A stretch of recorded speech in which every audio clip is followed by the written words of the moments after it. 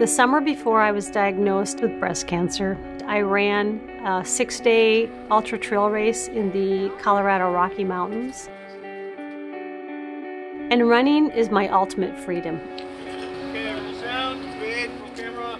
I was first shocked because I was very healthy and fit. And then my mind went to my daughter, and I thought, how will she grow up without me?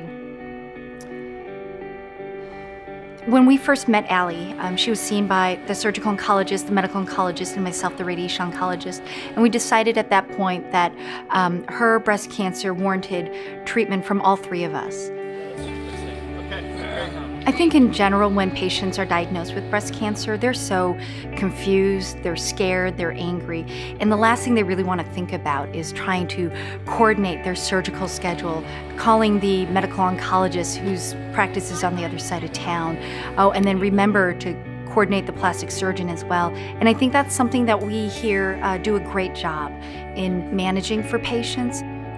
I did 5 months of chemotherapy. I had a mastectomy and then 6 weeks of radiation. I really like to get to know my patients. I like to understand their situation and see how I can support them through the journey of treating their cancer.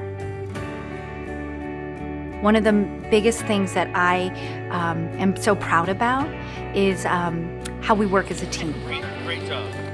I just feel it when I walk into the building every day and I'm walking down the halls, and I just feel a special energy there coming from everybody.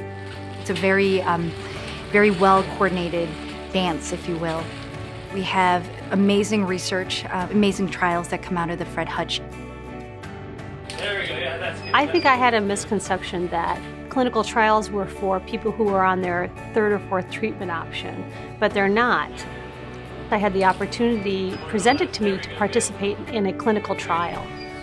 And so I took advantage of that. Not only because it made me feel like I was using all of the tools in the shed to help myself, but I felt like I was giving back to a community that I was thrown into.